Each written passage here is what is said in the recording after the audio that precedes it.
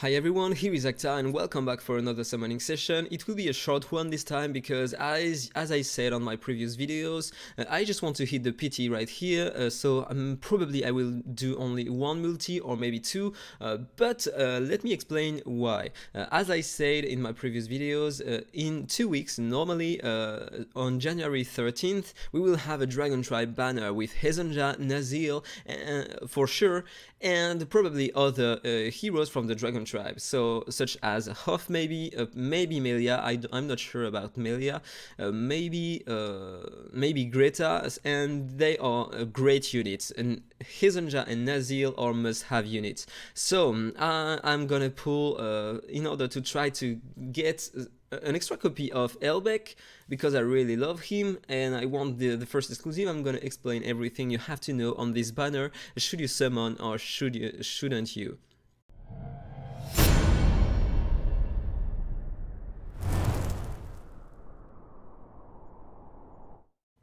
So first of all, let's talk about the units right here. So we have Guhana.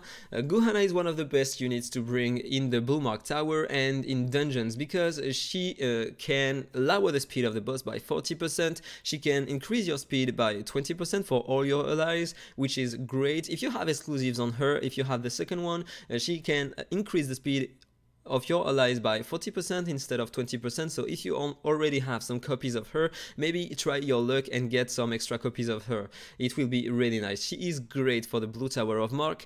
I was able to beat stage 30 of Blue Tower of Mark. I recorded a video. I'm gonna publish it really soon. You will see the slow on the boss is really helpful. Also, she can heal a lot and lower the direct damage of your units and cleanse your dots on your heroes if you have the first exclusive, so she is great. Then you have Slagdo. Slagdo is great in the arena, especially if you have the first exclusive, and with the first exclusive he can also be great in the 4th Tower of Mark because he can remove all the buffs when he has the first exclusive with one skill. That means he can remove the shield of the boss, and in arena it's a devastative combo if you use him with not Focus but Bizidon, because he will, with the first exclusive, remove all the buffs before attacking. He will deal AoE damage right after that, and he will get increase in crit rate, crit damage and attack thanks to Bizidon, and also he will deal more damage thanks to his passive to enemies who don't have any attribute buff. So it is a devastative combo to use in the arena. So he is a nice hero. Alahan is great on the 4th Tower of Mark because he can remove the shield using his ultimate, and also he can remove one random buff using his basic attack. It's a 100% chance, so every turn he will remove the shield of the boss. He is the best hero to bring in the Tower of Mark in order to remove the shield of the boss. So he is a great unit. Also, he can heal a lot and equalize the HP of your units. That means if one of your units have a 90% HP, for example, and the others have only 10% remaining, every hero in your team will have 90% HP. Okay, this is really nice, but be careful because if all your units have almost the same amount of HP, he won't heal them that much. So you have to be careful. He can also be nice in the advanced arena because he can stun in AoE using his ultimate. He is nice in the classic arena, but not that much because in the classic arena, it's a bit different. You want to beat the enemy really fast, and he doesn't really help to do that. Then you have Elbeck. He is a great support in my opinion, but he deserves the first exclusive in order to apply the ally protection on your allies. Otherwise, he will bring a nice shield on your allies using the second ability, and I love playing him with a lot of crit rate and crit damage because he deals a lot of damage based on his max HP, and he increases his max HP over time. He becomes really tanky and deal a crazy amount of damage. I made other videos about him on my channel, so if you are curious you can have a look to them. Finally, Walter here is one of the best poisoner in the game. Every time an enemy attacks him, the enemy gets a poison on him. He heals himself when an enemy with a poison take a turn. He can trigger poisons using his ultimate, and with exclusive he can lower the damage inflicted by targets with poisons on them, and also he can increase the poison damage of your units if they attack an enemy with poison. So he is a great unit to have if you are running with a poison team. So I would really love to get to be lucky on this summoning session and to get copies of Elbeck, so I can increase the power of mine and get the first exclusive at least, so it will be nice. Also for the wish rebate, if I am lucky enough to get 2 heroes from the banner, I will reach the epic dragon eye here, so it will be really nice. But I will pull only for the PT to get the double legend, and then I will save my summons for the next regular summoning session in 2 weeks for the Dragon Tribe, and try my luck and get Hezonja maybe. So if I don't have heroes from the banner, I would love to get Hezonja because I don't have him yet.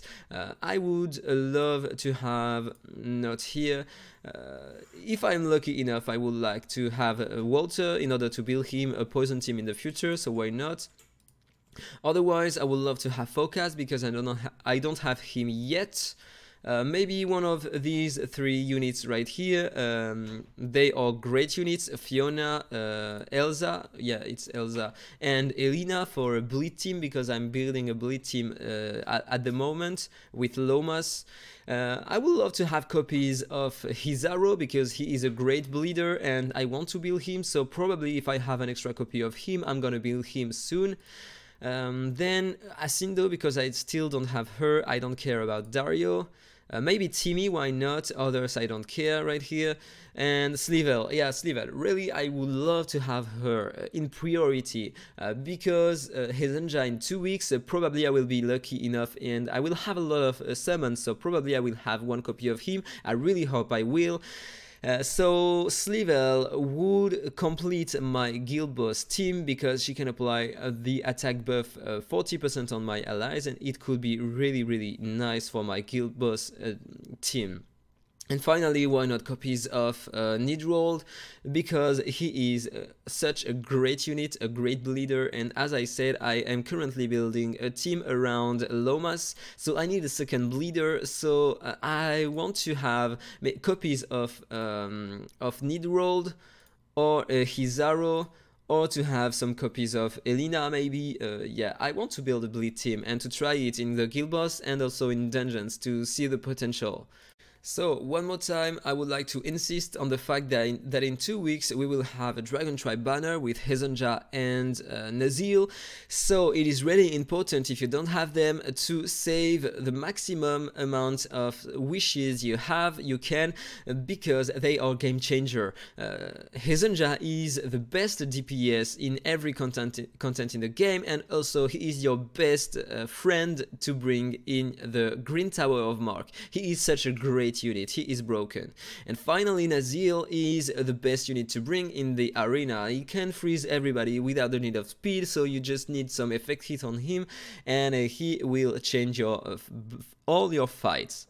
So these 2 units are great. I would like to add that currently in the game, it's all about being really patient, because everything, once you have enough heroes built, then you will want to save your summons, because now, as you can see, we have the information sooner. We know that we will have Hezonja and Nazil in the next banner. It has been 1 week, and in 2 weeks we will have them, so 3 weeks before we have the information. So in the future we will have more limited units such as Nicholas, and probably they will come back in the future. So probably if we don't need food, if you need food you have to summon, but if you are at the point where you don't need food, so probably in a few months for everybody, probably it's worth it to save some summons to focus the heroes you want when they come back in summoning sessions. So this is my advice, and this is what I am gonna do in the future. So that was all for that. Enough talk, let's jump into the summons. So here we are, let me run the video and see what heroes did I get on this summoning session, on this 10 pool. So the legendary hero is here. a bit before the PT, and it is a Slack though. I would have preferred to have another one from the banner, probably Walter or Elbeck, but it is fine, okay? So the second one, and it is one out of the banner, and this is Amalek.